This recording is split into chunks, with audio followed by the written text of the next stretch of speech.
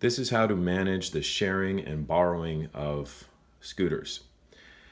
From your home page, if you wish to share your Go, you're simply going to tap on Share, and then tap again on Share, and a QR code scanner is going to pop up. In order to share the Go with somebody else, that user has to have the Emotor Go app.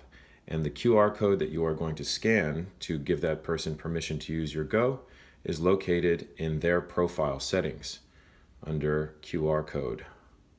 You would scan that, and then they would then have access to your Go.